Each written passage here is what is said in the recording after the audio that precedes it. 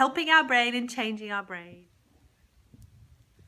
We've all probably heard in the news how brains are plastic. Our brains are plastic, or the technical term for that is neuroplasticity. Another thing which we hear about is, increasing rates of Alzheimer's disease, which is a condition of the brain.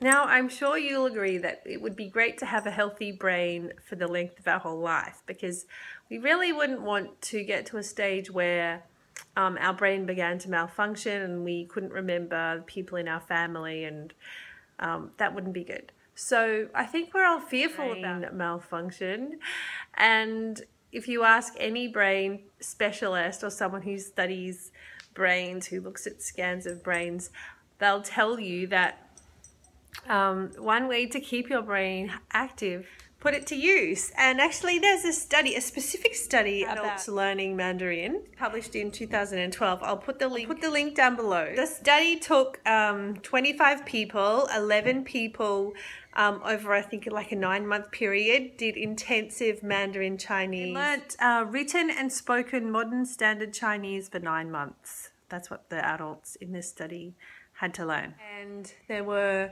16 people who didn't learn a new language, and then they took brain scans. So they found that there was improved connection in the brain, so better white matter in the brain, which is the connective tissue.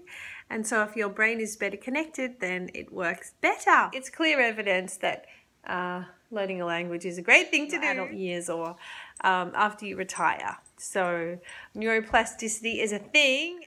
On this topic, a couple of my students, we celebrated their 100th lesson this week. So that was a surprise for me in the middle of the class. They brought out a beautiful 100 lesson cake, so we got to celebrate. So that was really cool.